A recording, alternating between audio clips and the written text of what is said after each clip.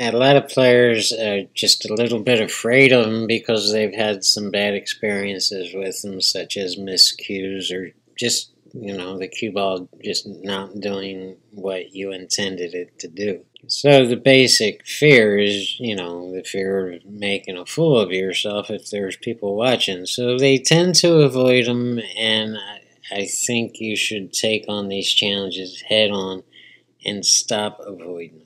Because they do come up. We don't always get great position on, the following ball.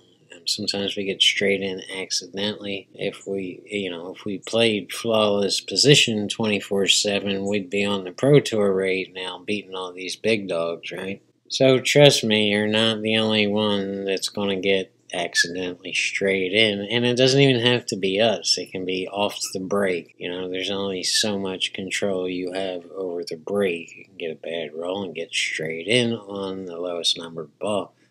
Or, it could be a basic case of our opponent leaving us straight in for whatever reason. So it's the fear of the unknown combined with the fear of making a fool of yourself and just looking incompetent, and nobody wants to look incompetent. The problem is that feeling of being gun-shy kind of feeds off itself. If you go at the shot feeling gun-shy, chances are really, really good that you're going to get a little bit nervous, you're going to tense up, and you're not going to have a smooth stroke because you're tensed up, which increases the chances of miscuing or just, not following through the right way. And then there's body movement. That's a huge, massive cause of the cue ball simply not doing what you were trying to do with it. If you miscue and sort of scoop the cue ball off the table, that's almost always caused by the tip of your cue actually hitting the table before it's hitting the cue ball. Not good. And that's kind of hard to believe. No, people say, what are you talking about? But if you film your practice routines and you watch it in slow motion with a good camera, you'll see the tip of your cue hit the table right before it hit the cue ball. And it kind of just scoops it straight off the table. And yeah, that's always embarrassing, and it can be actually literally dangerous, or it can put holes in your drywall. And it's noisy, and it's like, oh Jesus, So if there's anybody in the pool room, they're going to know that you miscued because the cue ball's going to be bouncing around on the floor, and then they're going to look over at you like, oh geez, who is this dipshit? Nobody cares, man. Don't worry about it. This would be a good example of when the table calls for a power draw shot. You're straight in on the 1, and you need to get to the 5, and there's no cross-side bank here. It's also not wise to roll straight up and risk scratching. The best thing to do here, if you need to get straight in on the 5, is just to draw it straight back to the top short rail and bounce off at a mirrored angle on the 5.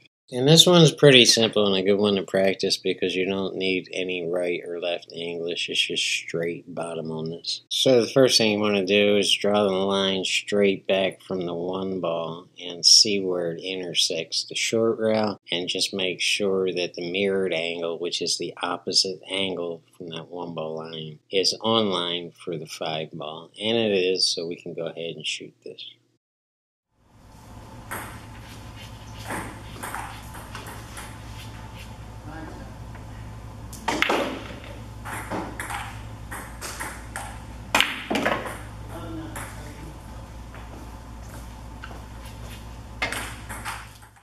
In this one we're shooting a 4, and we're also straight in, and the big difference with this shot is there's a whole lot more distance between the cue ball and the object ball, so you have to keep that cue ball spinning backwards all the way back, and we're shooting to bounce off this rail here, but you don't want to bounce too hard, so there's a little bit of timing involved here because you don't want to go too far down table on the 5 ball, or even worse is getting stuck behind the 8 ball here. So you have to be careful of that. So it's a little bit more fluid than that last one because you have less margin of error.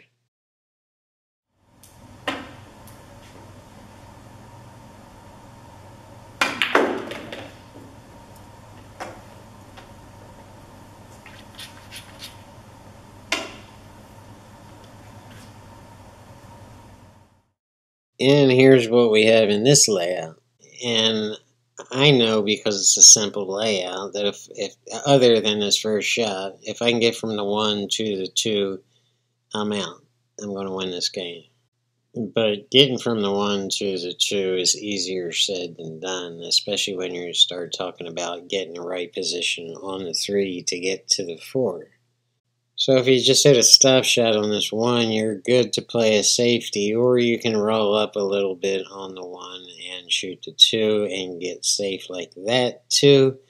But I'm going for it. Now if I just shoot this with center bottom to draw it straight back, all it's going to do is hit the right hand side rail, and if you don't scratch and you bounce off, you're liable to get stuck behind the 3, and even if you come out towards center table, you're still going to be stuck on the 2 ball, and you're going to wind up playing a safety anyway. So if you're going to play a safety, you might as well just hit a stop shot on the 1 and take it from there. So we know we're putting bottom on it, but bottom center is out. So let's take a look at bottom left and see what that does, and we'll break away to a new graphic right here. So we'll call this ugly brown line the Q stick, okay? This is the shaft of the Q. And obviously we're putting a whole lot of left on it, but what you can't see is we're also putting a whole lot of bottom on it. And you know, if you watch enough of my videos, left-hand English spins the cue ball clockwise. If you look straight down on the cue ball, it's spinning it clockwise. That's left-hand English. Right-hand English will spin the cue ball counterclockwise. So let's take a look at what happens when this cue ball comes back with clockwise English on it, and it hits this rail. And just to illustrate a point, I put treads on this on this cue ball, and when it comes back, it's still spinning clockwise. When it comes back off the 1 ball and it hits this rail, it is absolutely going to die. It's going to kill the natural angle coming off this rail. So this would be natural, just straight bottom, and this would be bottom left or clockwise spin, which would be great if we were trying to get on the 7 ball, but we're not. We're trying to get all the way back down table on the 2 ball. And by the way, that clockwise spin will also greatly decrease the momentum of the cue ball, so it's just going to die and just trickle off that rail because it's actually gripping that rail like it wants to stay up table. So the only thing left is bottom with right hand English on it, or counterclockwise spin, right? That's right, but it's not a normal amount of bottom right. We are going to the extreme, and the reason we have to go to the extreme is because we still have to avoid this 6 ball. Now, normally I wouldn't put this much right on it, and I would shoot for right about here on the right-hand side rail, and just kind of try to bounce lightly off this rail to get right on the 2. But for obvious reasons, we can't do that. The 6 is in the way, and even if we get past the 6, the 8 is in the way. So that right-hand side rail is just eliminated altogether, because if we just put a little bit more right on it, now we're going to flirt with the scratch in that bottom right-hand corner. So it's as extreme as it gets here, and the target is the bottom short rail here, and just bouncing lightly off that to get right on the 2. So it all comes down to knowing what this cue ball is doing. Otherwise, you're just not going to be able to do it right.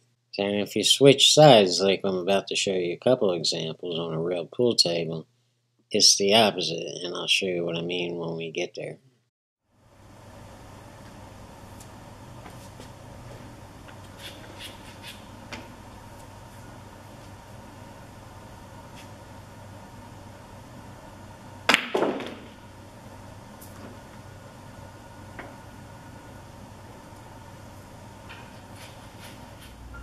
So here we are shooting the same shot at the other end, and this time to grip that rail, we need the cue ball to be spinning clockwise. So it's extreme bottom left.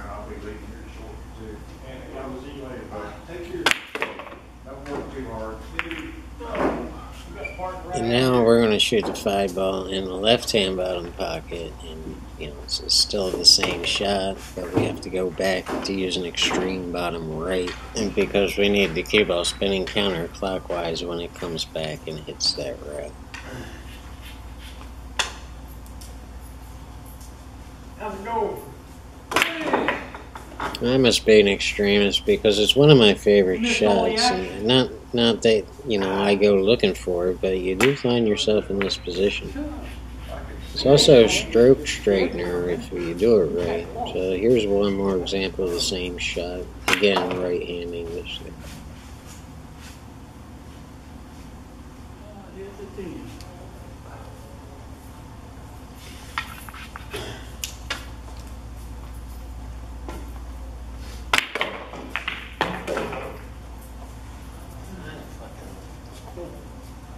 You just practice or you play some? James doesn't last long here. I think he saw something that made him bail out. But after about a half-hour play, he said, no more. So just consider this a quick entertainment break. This is the last game of this match. And then we'll go right back. And I'm going to show you a common mistake that players make when drawing the ball. And then I'm going to show you some examples of some of the best players in the world and what they do. Yeah, I gotta go do some work.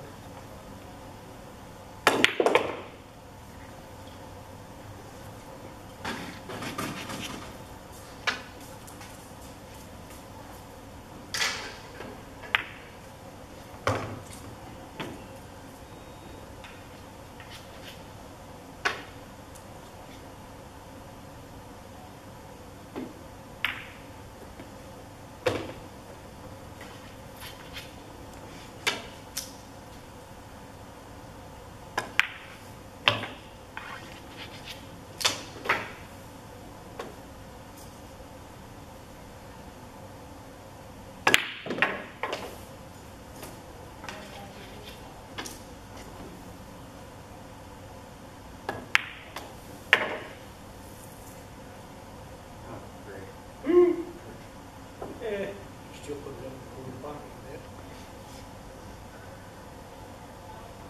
I have to spin.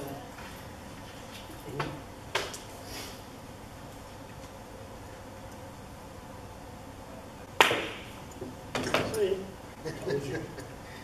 Hitting the hope, man. Oh. See?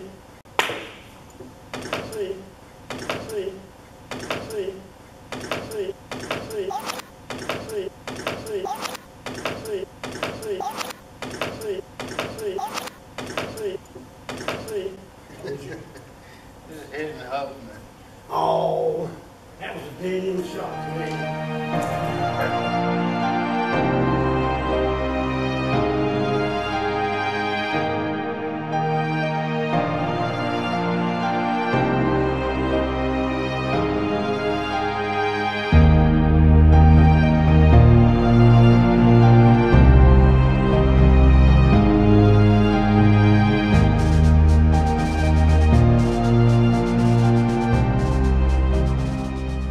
Here's a common thing that happens is that people can't see because it happens so darn quick. So I'm going to slow it down. I'm going to show it to you first, see if you can catch it, and then we're going to watch it again. And keep in mind, I'm trying to get all the way back up table on that 9 ball that's sitting in the middle of the rail.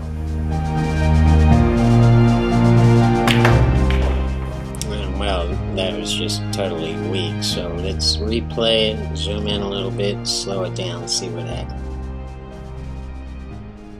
I'm cueing nice and low. I'm a little bit jacked up here, and everything seems to be fine. But on closer examination, when I go through this cue ball, I'm actually not anything but center ball. So I'm not hitting the cue ball where I'm aiming the cue ball. And the result is, because I am jacked up here, I'm actually wedging the cue ball into the table, and I'm getting a jump effect. Take a good look at that cue ball. You see the shadow under it. You just see it bounce down. I'm actually hitting a jump shot there.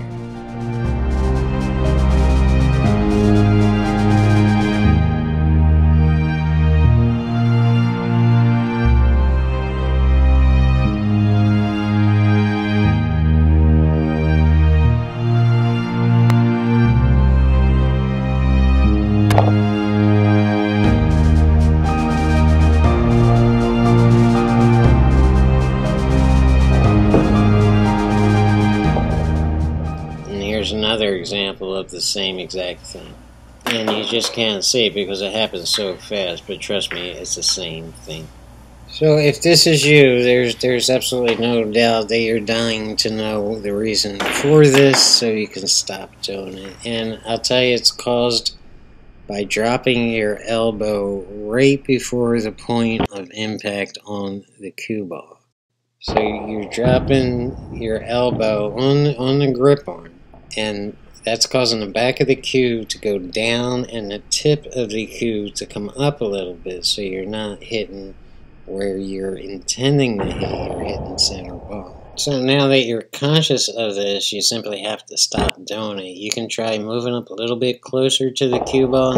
If you have a long follow through, your elbow and therefore your grip hand is going to drop eventually, but it doesn't have to drop before you hit the cue ball.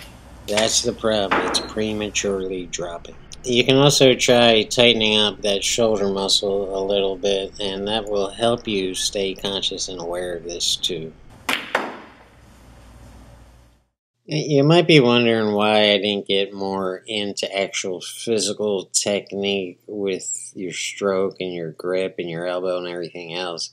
And it's because every player does things a little bit different, and that includes the greatest players in the world. And there is no one size fits all. There is no actual one way that will work for all players.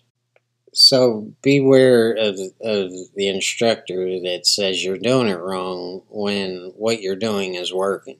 Some guys jack up a little bit. Some guys like to keep a level cue. Some guys put their bridge a little bit closer to the cue ball so they follow through more. Some guys keep a very flimsy grip. Some guys use a slip stroke, and here's a perfect example of Johan Chu, is one of the greatest players in the world. The cue actually slips through his hand as he's stroking through a draw shot. And it's amazing to watch if you actually take your focus off what the cue ball and the object ball is doing and focus more on his grip and his wrist. You can see the cue sliding through his hand. So he chokes up a little bit, and then as he's following through and as he's shooting the ball, the cue is slipping through his grip hand, and he grabs it at the butt and then pulls it out of the way. And it's called a slip stroke. This might work for you. I don't know. You can try it and see what happens. But the point is, everybody is a little bit different. So you have to set some time aside and actually work on it and experiment a little bit and see what works for you, especially if it's not working for you, if what you're doing is just not working. You might want to try different things that different players are doing, from Chua to Bustamante to Johnny Archer to Buddy Holland, and just really examine these guys and pay attention to what their grip hand is doing.